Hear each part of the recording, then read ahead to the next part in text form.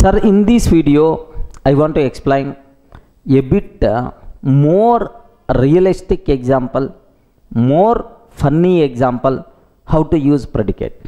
Sir, best example, almost all the people who are seeing this video, the people who are learning, mostly either software engineers or upcoming software engineers. Sir, what's our job? Monday to Friday, full coding, meetings, deadlines and so on. Saturday, Sunday, full enjoy. Are you getting that? Full enjoy with bottle, pub, all these things for software engineer, part of the life, most of the times. Now assume that, sir, if I want to go for pub, just one time I went to the pub, then immediately pub person, the main gatekeeper, objected me. Oh, if you want to enter into the pub, compulsory you should have girlfriend. Are you getting? Without a partner, you are not allowed inside. Then automatically I requested. There is no use. Then I came back. Okay? Next time whenever I will go, compulsory I should go with my girlfriend. It's a mandatory, right? Sir, it's a very common for most of the pubs. Assume that I want to check whether this software engineer is allowed into the pub or not. Are you getting? I want to check. For that I want to use predicate concept. Are you getting? Only two conditions I want to check. If I can give software engineer object as the argument. I am giving which objects are? Software engineer object as argument. Yes, my predicate is going to check whether this age greater than or equal to 18 years or not, greater than or equal to 18 years or not, and this person having girlfriend or not. Okay, sir, if these two conditions are satisfied, then only this person allowed into the pub. Correct or not? So for this conditional check, I want to use predicate. Okay, let me convert this total thing into executable program. First step, I have to write software engineer class with the required parameters, and then I will create an array of software engineer objects and I will apply predicate. Now the list of members who are allowed into the pub I want to display. Clear, right? Okay, let me write software engineer class. Observe that. Observe a bit very carefully, sir. I am taking class software engineer. Just take a bit very special care, sir. Class software engineer. Every software engineer, I want to maintain three properties. One is name, sir. One is name. Next and after that, second one, sir, age. Because for this requirement, age is also must be required. Third one, sir, is having girlfriend or not. Are you getting? Is having girlfriend or not? Okay, this is. So this argument is what data types are? Boolean type. Remember, Boolean is having girlfriend or not. Are you getting? Girlfriend or not? Like total how many properties are there? Three properties, right? Let me create constructor. Okay, software engineer. Okay, string name int age, boolean is having girlfriend or not. Are you getting? Boolean is having girlfriend or not? Yes. Can you please guide, sir? This is the constructor. This dot name is equal to name. This dot name is equal to name. This dot age is equal to age, sir.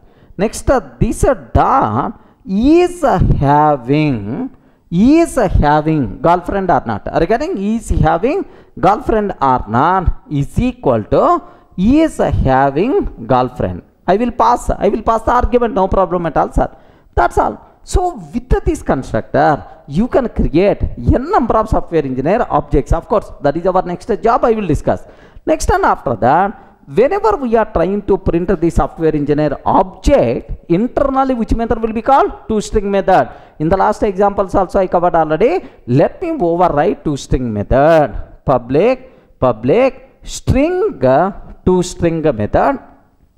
Public string ToString method. Return just a name. That's all. That thing is enough, sir. Are you getting? So class software engineer having three properties. This is the constructor and this is the toString method. Whenever we are trying to print any software engineer object, just it has to print what? Name. Clear for all of you, right? Sir, if you feel comfortable, let me create an array of software engineer objects with these parameters, and I want to write a predicate. Sir, how I can use that predicate for these software engineer objects? I will explain. Clear up to this, right? Now, up to this we covered software engineer class, how you can write. Now observe that I created an array of software engineer objects. Software engineer array list is equal to, sir, I am creating almost 5 software engineer objects. Sir, first software engineer Durga 60 false. Are you getting? First parameter is name, second parameter age, and the third parameter is having girlfriend or not. Sir, my age is 60 and I am not having girlfriend. Okay, assume. Second one, sir, new Sunil under 25 true, sir. Are you getting? 25 true. Is age 25 having the girlfriend. Next, a new software engineer Sayan 26 true. Okay, Sayan. Next, Sayan Banerjee 26 true. All these people are my online students. Okay, like a new software engineer Subbu 28 false. New software engineer Ravi 19 true. Are you getting? Sir, there are some list of some software engineer objects array is there, sir. Now I want to check, sir, which software engineers are allowed into the pub. Okay, to check that I want to write a predicate. Are you getting? Sir, what condition you require to check? If I give software engineer object as the argument, now my predicate has to check whether age greater than or equal to 18 years or not, and whether this person having girlfriend or not. If both conditions are satisfied, then only allowed into the pub. Are you getting? Now let me check. Let me write a predicate to check both conditions, right?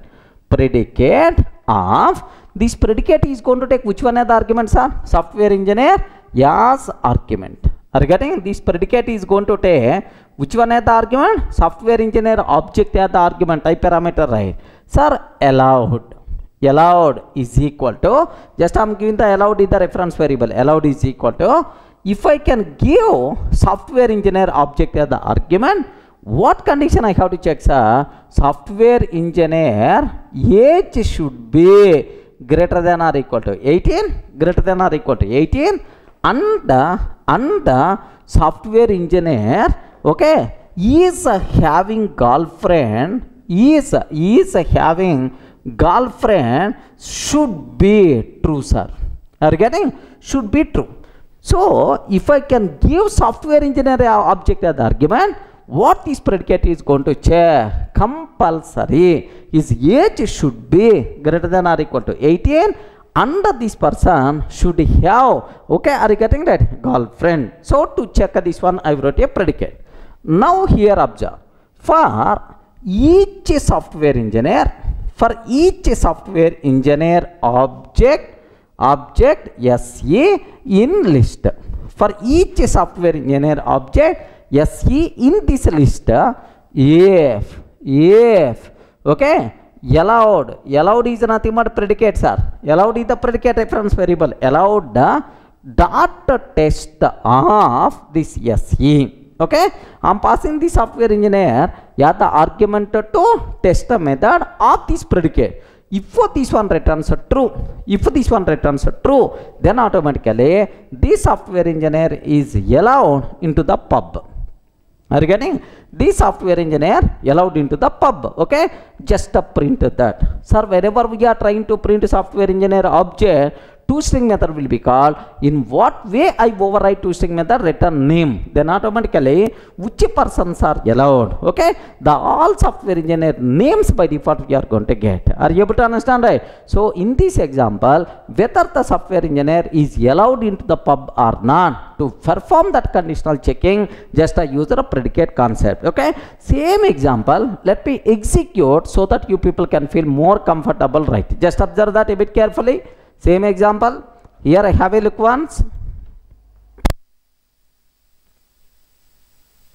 Have a look once. Sir, I'm taking import java.util.function.predicate class software engineer. These are the three parameters what we have. Sir, software engineer, these are the three variable. This dot name, this dot age, this dot is having girlfriend or not. This is the two string method, right? Just the return name.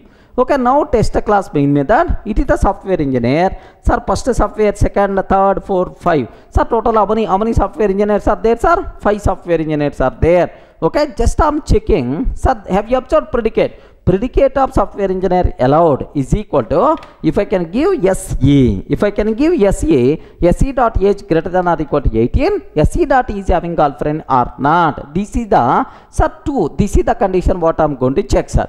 Now, sir, the allowed members into the pub are getting the allowed members into the pub are, sir, for every software engineer present in this list, can you please apply, can you please test that predicate? If that predicate returns true, then automatically SOP of SE. Sir, now, can you please tell which software engineers having the girlfriend age greater than or equal to 18 years? Can you please tell? Sir, first person not satisfied because not having the girlfriend. But second person, yes, satisfied about predicate, age within the range and having the girlfriend. Third person is also age within the limit and then having the girlfriend. But fourth person, no sir, just for this person, no chance because not having the girlfriend. Assume that this person, sir, this person is also, sir, age is the 17 years only. Age is 17 years only. This person is also, even though having the girlfriend, but 17 years only, not allowed into the pub. Sir, according to our logic, can you please tell which members are allowed, sir? Only these two members are allowed into the pub. Are you getting that? Only these two members are allowed into the pub. Now, let me execute this code, sir.